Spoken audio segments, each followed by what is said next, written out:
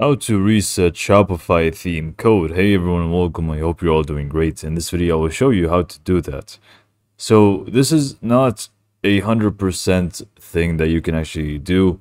So necessarily, first of all, you will need to be careful when you actually start to, adjust the code in your theme and start, making some backups, which I will talk about later. But let's just go ahead and discuss how to reset some of the things that you can actually reset yourself without using any third-party applications. I do believe there are paid applications out there that are going to help you reset your code, but you will need to look further into that. I'm not really going to get to it.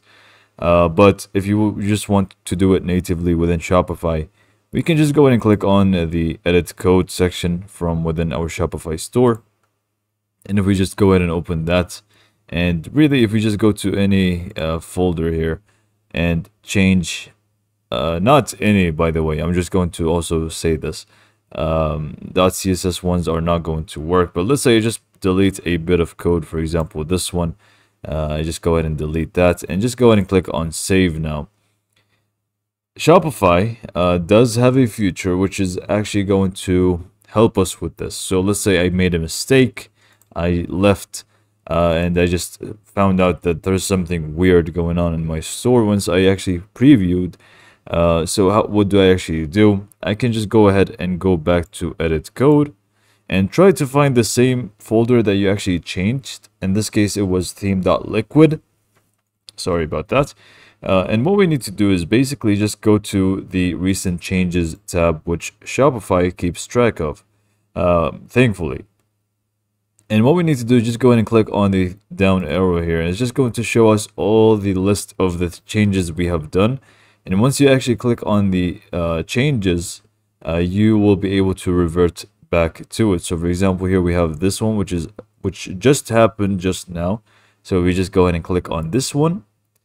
We can actually see that the code I have deleted is actually back now. So we can actually just go ahead and save, and we are pretty much good to go.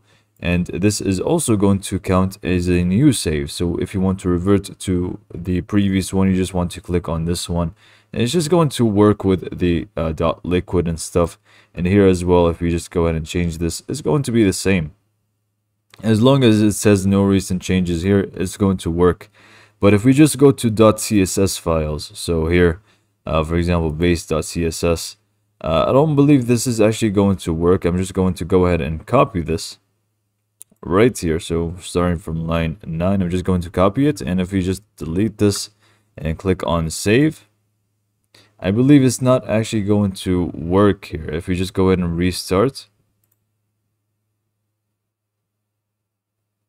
it's not going to keep track of the changes for .css files, which is unfortunate. So if you did actually change stuff from your CSS files and you want to reset, I don't think you can actually do so unless you maybe find an app that helps you with this.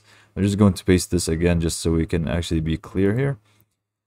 So make sure that you actually copy your files before you start messing with them. And what I highly suggest that you do, if you want to mess with code and stuff, is always, once you're happy with your theme, you can always just go ahead and click on the 3 dots next to it and duplicate it.